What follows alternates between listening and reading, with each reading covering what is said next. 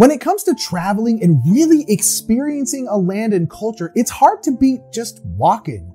Walking through beautiful landscapes, eating delicious food, and meeting interesting people, it's just the best way to do it. It's relaxing, fulfilling, and fun. So let's take a walk and follow the prestigious Tokaido, which was designed by Antoine Bauza and published by Funforge, who helped sponsor this video. Hi everybody, my name is Nick Murphy of the Brothers Murph, and we are here with BoardGameGeek.com. Well, I've got my best walking stick and I'm ready to go, so let's get this game down to the table and learn how to play Tokaido and the Crossroads and Matsuri expansions. Tokaido is a 2 to 5 player set collection game where players will be walking along the Tokaido route, where they will have encounters, collect souvenirs, and eat delicious food. Along the path, there are a number of different places for travelers to stop. But before we get into all that, let's go over the setup. We are first going to teach the base game of Tokaido and then teach the expansions. Place the game board in the middle of the table, place the achievement cards face up next to the board where everyone can see them. Shuffle the meal cards, souvenir cards, encounter cards, and hot spring cards separately and place them on the board. Sort the panorama cards by type and by value, and place them on their corresponding place on the board: sea, mountain, and paddy. Place the coins next to the board to create the bank, and each player will receive 7 coins, unless you are playing with the travelers, in which case you will receive the coins listed in the top right of the traveler tile. The travelers give the players special abilities, and in a normal game, everyone would get 2 travelers and choose 1 to keep.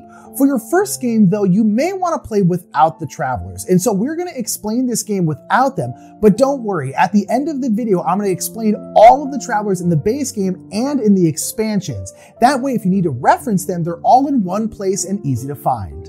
Lastly, players choose their colors, place a scoring marker on the score track, and the traveler pieces are randomly placed in a line at the first inn in Kyoto. And that concludes the setup. In Tokaido, the player who is farthest back on the path is the player who goes next. On their turn, a player will move their traveler forward down the path and then take the benefit corresponding to the space they land on. They must move at least 1 space, but they may move more, skipping over spaces if they wish. After their turn is finished, it is now the turn of the player farthest back on the path, which may be the same player again. In this way, a player may get multiple turns in a row. Some of the locations on the board have multiple spaces. In a 4 to 5 player game, the second space is available for a traveler to go to. When determining who is farther back on the path, the player on the outside space is considered to be farther back. In a 2 to 3 player game, the second space off the path may not be occupied. Okay, now that we've gone over movement, let's talk about the actions. When a traveler lands on a shop, they may buy souvenirs. They will draw the top 3 souvenir cards and then choose which ones to buy. They may buy 1, 2, or all 3 cards. The cost of the cards are in the bottom left corner. Any not purchased will go face down on the bottom of the deck. Souvenirs come in 4 types: small objects, clothing, art, and food and drinks.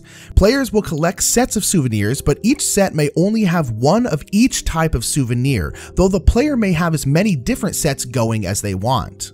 The first souvenir in the set will score the player 1 point, the second will score 3 points, the third 5 points, and the final 4th souvenir will score 7 points for a total of 16 points for a complete set. Note that in this game, points are always scored immediately, so when adding a new souvenir, the player will immediately go up on the score track.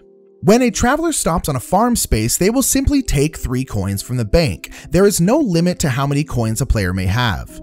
When a player lands on a panorama space, they will take the corresponding panorama card, either sea, mountain, or paddy. Panoramas are made up of multiple cards. If the player has not started that panorama, they will take the 1 value card of that type. Otherwise, they will take the next number card in line. They will immediately score points based on the number taken: 1 point for a 1 card, 2 points for a 2 card, and so on. The paddy panorama is 3 cards wide, the mountain is 4, and the sea panorama is 5 cards wide. Note that players may only create 1 panorama of each type. When a traveler arrives at a hot springs location, they will draw the top card of the hot springs deck and immediately score the points shown on the card, either 2 or 3 points. At the temple location, players will make donations. They must donate at least 1 coin, but may donate up to 3. The player will immediately score 1 point for every coin donated. Coins donated to the temple will go onto your traveler color here, not to the bank. Encounter locations are where you meet interesting people. When a traveler stops here, they will take the top card of the encounter deck and carry out its effect. If they meet Shokunin, the Traveling Merchant, they will immediately take the top card from the souvenir pile, add it to one of their sets, and score points following the normal rules. Anaibito the Guide allows the player to gain the next or first card in the panorama shown at the bottom of their card, scoring points normally. If you have already completed this panorama, you may choose another panorama to add to. The Samurai simply gives the player 3 points, and Kuge the Noble gives the player 3 coins. And finally, Miko the Shinto Priest gives the player 1 coin from the bank to donate to the temple. 1 point is scored normally and the coin is added to their temple space on the board. The last location is the inn. These spaces are special and travelers must stop at an inn when they get to one. The first player to get to an inn will go to the first space here, with the other players taking the spots behind them in the order they arrive. Getting to the inn first is very beneficial. When the first player gets to the inn, they will take meal cards off the top of the deck equal to the number of players plus 1. So in a 4-player game, they would take 5 cards. They may then choose one to purchase for either 1, 2, or 3 coins depending on the meal. If they do choose to purchase a meal, they will add it to their collection of cards and score 6 points. The meals the first traveler did not purchase will go to the side of the meal deck here until the next traveler arrives at the inn. The next traveler will then get to choose meals from those left over. This continues until the last player gets to the inn and they will choose a meal from what's left, each traveler potentially getting to choose from less and less meals. This is important because throughout the game, players may only choose each meal once and they may not have duplicates, so getting to the inn first is an advantage because you have more options to choose from. Once the last player has arrived at the inn and chosen their meal, play will continue with the furthest player back going first, in this case the player to last arrive at the inn. Play will continue until all players have reached the last inn at Edo and purchased meal cards. Once this is done, final scoring will commence. At the end of the game, players will look and see who donated the most money to the temple. The player who donated the most will gain 10 points, second most will gain 7 points, the third most will gain 4 points, and all other players will gain 2 points. In the case of a tie, all players score the points for that rank. If a player did not donate any coins to the temple, they will not score any points. The last bit of scoring is for the achievement cards we set next to the board during setup. There are 7 achievement cards in total and all are worth 3 points. The 3 panorama achievements are awarded during the game. The first traveler to complete a panorama will receive the corresponding achievement card and score 3 points. The other 4 are awarded at the end of the game. The gourmet card is awarded to the player who spent the most money on meals throughout the game. The bather card is given to the traveler who has the most hot spring cards. The chatterbox is given to the traveler with the most encounter cards, and the collector is given to the traveler with the most souvenir cards. If players tie for an achievement, they both score the 3 points. And at the end of final scoring, the player with the most points will win. So that is how you play the base game of Tokaido, but this game has 2 expansions, the Crossroads expansion and the Matsuri expansion. So let's learn how to play those. The Crossroads expansion gives players more options at each of the locations on the board. You will set up the base game in the normal way, though now you will add the expansion board just above the main board. On the expansion board, shuffle each deck and place them on their corresponding spaces. The new travelers may be added to the pool of existing ones. The gameplay is exactly the same, except now each location has 2 options instead of 1. The original actions at each location are exactly the same as in the base game, though now when going to a panorama space, the player may instead take a cherry tree card. These cards will give the player 2 points and 1 coin, though cherry tree cards do not count towards the panorama achievements. When at the hot springs, the player may pay 1 coin for a bathhouse card, which will gain the player 4 points. Bathhouse cards are considered to be hot springs and count towards the bather achievement. While at a farm, a traveler may push their luck. They may now spend 2 coins and roll the fortune die. If an X comes up, they lose their money. If a ×1 comes up, they get their money back. A ×2 doubles their money, a ×3 triples their money, and a ×4 quadruples their money.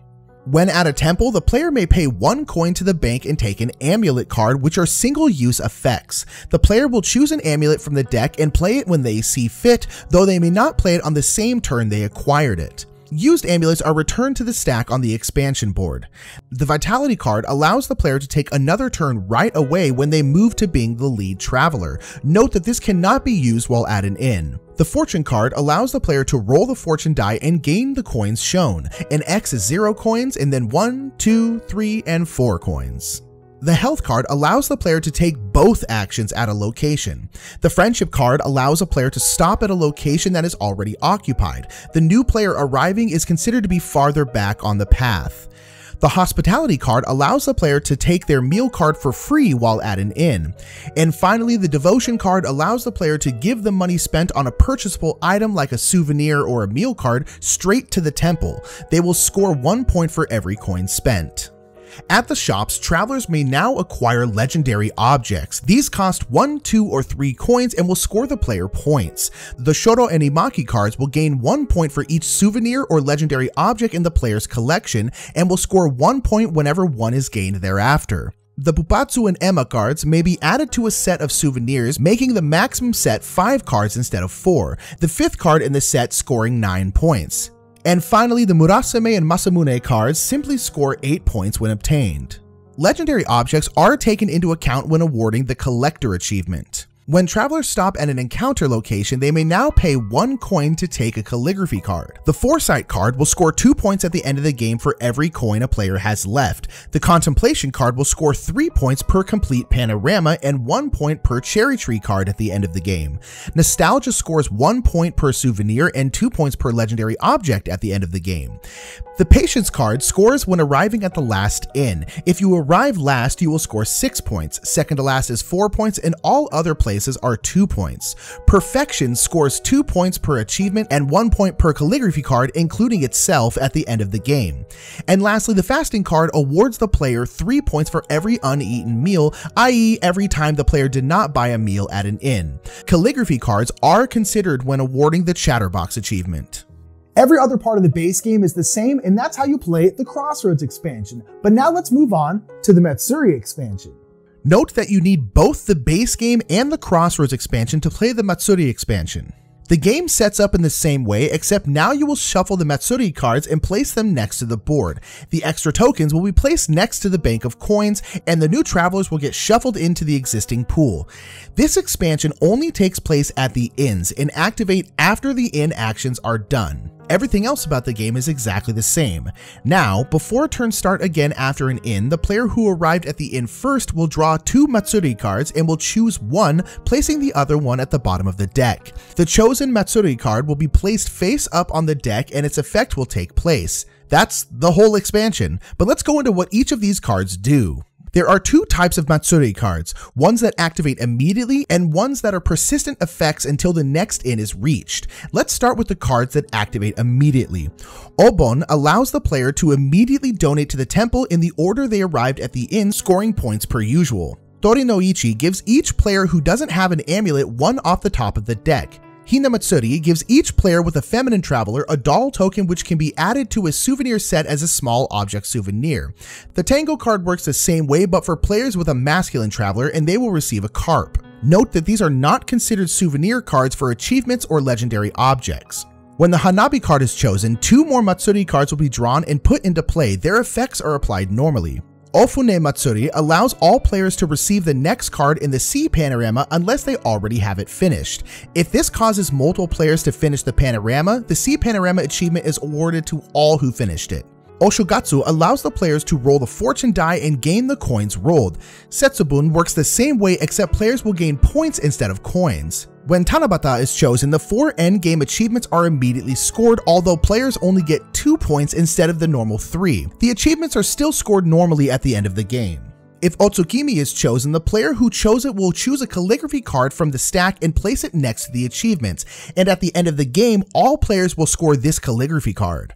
And the final immediate Matsuri card is Shishimai, and if this is chosen, the temple donations will score immediately, except first place will only gain 4 points and 2 for second and 1 for third. The Choyo card is special because it takes place at the next inn, and if this one is chosen, all meal cards at the next inn cost 1 coin less, and the first player at the inn draws 2 more cards than usual.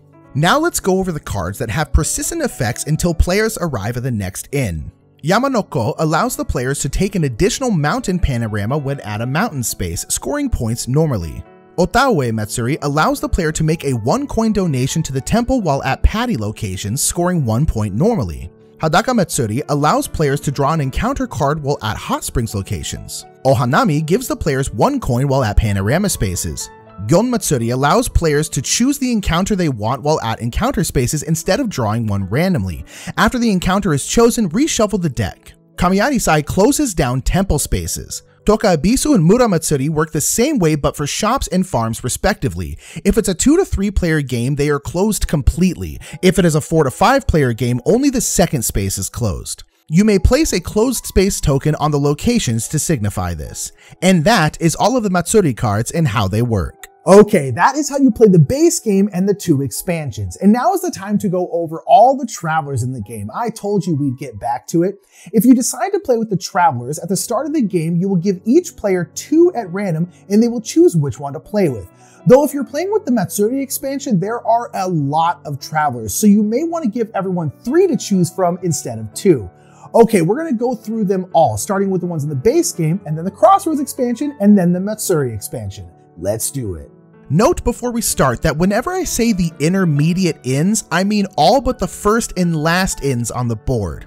Okay, let's start the base game off with Hiroshige the artist, who will take 1 panorama card of their choosing while at the intermediate inns. When Chubei the messenger arrives at the intermediate inns, they will draw an encounter card and apply its effect. Each meal card purchased by Kinko the Ronin will cost 1 coin less, which means 1 coin meals are free. When drawing encounter cards, Yoshiyasu the functionary will draw 2 encounters and keep the one he wishes, the other card going to the bottom of the stack. When Satsuki the orphan arrives at an inn, she receives the first meal card from the meal deck for free. After seeing this card, the player may instead purchase a meal card per normal like the other players. Mitsukuni the old man earns 1 additional point for each hot springs card and for each achievement card. While at the shop, if Sasayako the geisha purchased at least 2 souvenir cards, the cheapest one is free. Note that she must have the funds to purchase both for this effect to trigger. When Hiritada the priest stops at a temple, he may take 1 coin from the bank and donate it to the temple, scoring 1 point. This is in addition to the normal coins he may donate. Umegai the street performer may earn 1 point and 1 coin during each encounter before the effects of the card are implied. And finally, while at the shop, Zen Emon the merchant may purchase 1 souvenir for 1 coin instead of the marked price. Now on to the travelers from the Crossroads expansion. When arriving at the intermediate inns, Jirocho the Yakuza may bet 1 coin and roll the fortune die. He may lose his coin, gain it back, or double, triple, or quadruple his coin. When arriving at the intermediate inns, Daigoro the kid immediately draws a souvenir card. Nampo the gourmet scores an additional point based on which meal he eats at the inn. 1 point for a 1 coin meal, 2 points for 2 coins, or 3 points for a 3 coin meal. Gotozaemon the souvenir seller gains 1 coin when they stop at a panorama space. Miyataka the superstitious woman may carry out both actions while at a temple space. And finally, Kita the old woman may carry out both actions while at an encounter space. And now let's move on to the Matsuri expansion. At the beginning of the game, all players must give Kushidana the World Traveler 1 coin, and she may look at her opponent's calligraphy and amulet cards at any time. After an inn, Matsumi the Brute may always leave first regardless of the turn order. Whenever any traveler stops at an encounter space, Takeru the Counselor takes a coin. When at a shop, instead of the normal actions, Rakuren the Collector may choose to randomly draw 4 souvenir cards and 1 legendary object, and he may buy as many as he likes. Kamui the Vagabond scores 3 points whenever he doesn't buy a meal in an inn. While at a temple space, Mari the Poet scores 2 points for every coin she donates, or she may take an amulet for free. At the intermediate inns, Yashima receives a random amulet card for free. While at the intermediate inns, Katsuna the Cook may purchase an additional meal card, scoring it normally. While at the intermediate inns, Chihaya the Bather receives a random hot springs card. While at a farm, Iyasaka the manual worker will receive an additional coin. Or if rolling the fortune die, he may re-roll the die once, though he must take the second roll if this is done. At the end of the game, Marihito the rider may double 1 of the calligraphy cards in his collection. At the end of the game, Suseri the erudite scores 1 point for each different type of card in her collection. Meal cards only cost Ayumu the Walker 1 coin while at inns, and while at shops, small object souvenirs are free. While at the intermediate inns, Musubi the Rogue may take 1 coin from the traveler who arrived before and after him. If the player has no coins, or if they only have 1 neighbor, Musubi may take it from the bank instead. Every time any traveler stops at a temple, Misaki the Disciple gains a coin from the bank. And finally, while at a shop, Titia the Dutch tourist buys art souvenirs for 1 coin less. And that is all of the travelers in Tokaido. Tokaido is a game built around taking a relaxing walk. The game and its expansions are relatively simple in terms of rules, but there's a ton of strategy. The movement alone takes some serious consideration, and then with the addition of the expansions, the game opens up even more. And you have a ton of travelers to choose from, each one making your game a little bit different and unique. And if Tokaido and its expansions seemed like something you might enjoy, make sure to check out their pages on BoardGameGeek.com. Until next time, I've been Nick Murphy. We're here with Board Game Geek, and that is how to play Tokaido and its expansions. Have a great day.